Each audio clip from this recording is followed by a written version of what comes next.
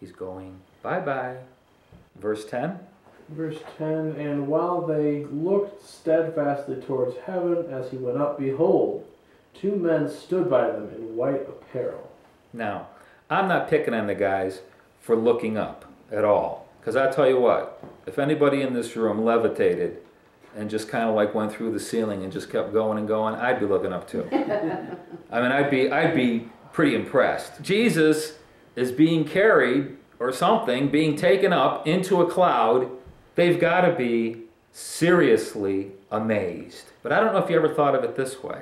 Jesus called them and they walked with him every day for 3.5 years. Every day they walk with him. He's right there. Then he's crucified. He's gone. 3 days later, he's back for 40 days. Every day they're talking about the kingdom and all kinds of stuff.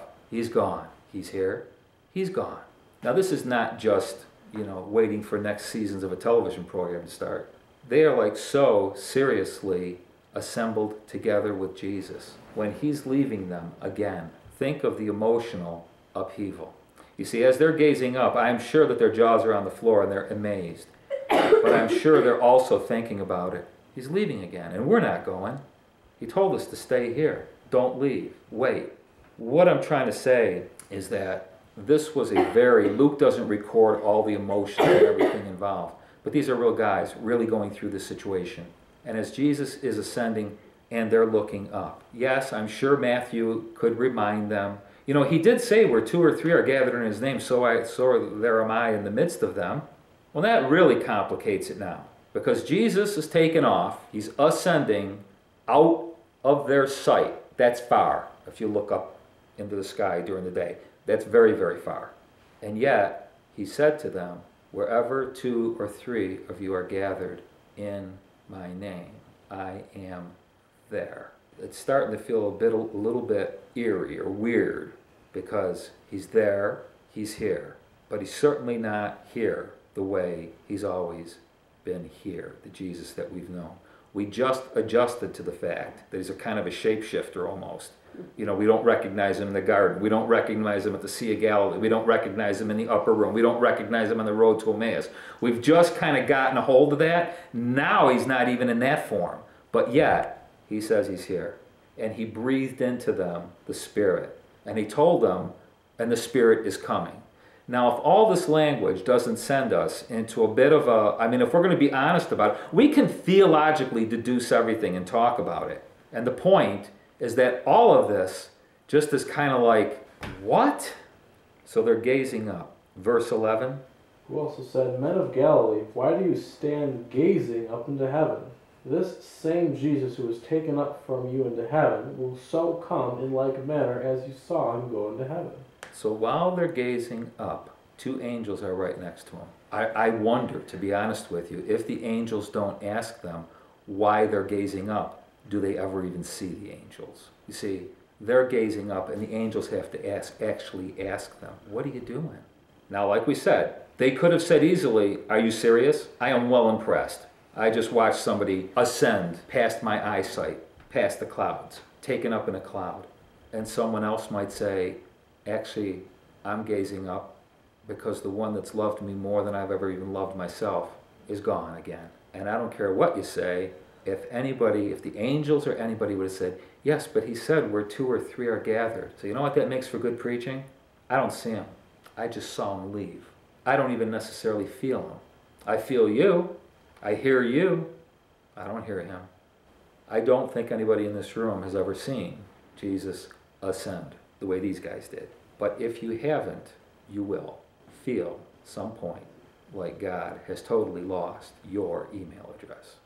That you and he are separated and that he is gone.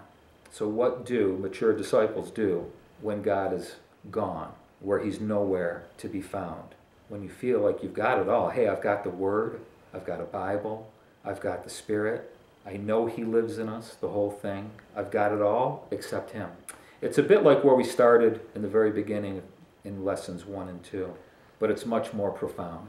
We can say things like, to be looking for him, using our imagination, looking for him when something's happened that shouldn't have happened, and, not leaving him when he's hard to understand, and Could say a lot of different things. But this situation, this particular teaching, lesson, whatever tonight, really is like, what happens? What do we do when we feel totally separated from God? Actually, it's even worse than that. When we are teetering on the edge of if there's a God at all. On the cross, Jesus said 7 different things, and one of them was, my God, why have you forsaken me? If you have not been around in any of the times that I've talked about that, we'll revisit it sometime, because it's really worth getting into. The point is this: when you read about the cross, you read that there was darkness from 12 to 3 o'clock. That's called unexpected. If I asked you guys tomorrow between 12 noon and 3 o'clock, you think it's going to get real dark like it is right now? Unless you had a word from God that said it was, I seriously doubt that you would expect it at noon tomorrow to be dark like this. So from out of nowhere, you're thrown into unexpected darkness. Actually, it's beyond unexpected. That just doesn't happen. I'm sorry. It doesn't get dark at 12 noon. 12 to 3 is when the sun is the highest. That's when it's the brightest, not the darkest. It's not supposed to get dark at 12 noon. Excuse me? It's beyond unexpected. It's beyond normal and natural. These things don't happen. Besides that, looking at the cross, Jesus is being crucified and nobody gets it. Nobody understands. When you read through it, go back and read the accounts and read what's going on all around him. Nobody gets it. Nobody understands. I've been thrown into supernatural, unexpected darkness. There's people all around me and nobody's having a problem with anything. And Jesus, after he says, my God, why have you forsaken me? It says that he cries out. It's not a little whimper on the cross, Father, into your hands. He's screaming it at the top of his lungs. Something is going on between the Son and the Father on the cross, totally for our benefit.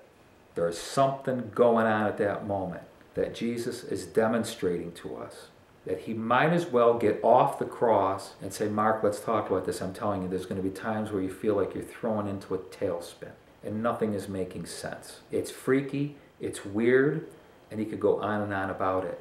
I know, because I felt the same way on the cross.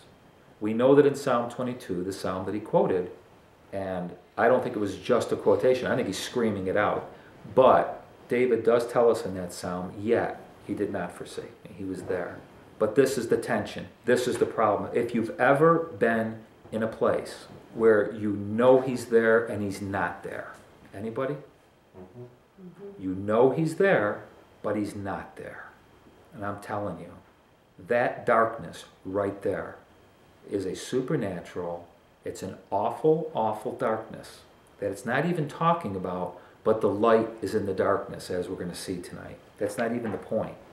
The mystics would refer to, they got it from St. John of the Cross, the dark night of the soul. A time when there's no sense of God at all. And I don't know exactly what the spiritual condition is, but in our soul, it is awful. Like I said, each week we've taken a little thing. This one is not waiting for him, because if it says to wait on him, not for him. And the reason why I put it that way, when they were looking up and he was getting further and further away, he had left them a word. Wait, it's a hard word to hold on to during the dark night of the soul. But you know what? It's the only word you got. Wait on him, not for him. During the dark night of the soul, the stiff neck, whatever, it's not waiting for him to do something. The only thing you can do is wait on him. There's different kinds of waiting that involve attitude and action. It's interesting that we won't go back and read it right now, but Noah, when the 40 days are up, and he sends the raven out and the raven doesn't come back. He sends a dove out, the dove does come back. And it says that he waited 7 days before he sends the dove out again. Sends the dove out again, the dove comes back with the olive branch, and it says he waited 7 more days before he sends the dove out and the dove doesn't come back. Now in our English Bibles, it just says he waited 7 days and then he waited 7 more days. But they're 2 entirely different words. The first waiting has to do with being twisted writhing in pain or in fear. So, for 7 days, Noah is beside himself, writhing in pain and fear. But the second 7 days, it says when he waited, the context is patiently in hope. So we get the same words, waited and waited, but two entirely different things. Will give us two demonstrations. The first time when the dove comes back and there's nothing in his mouth, that means there's no dry land.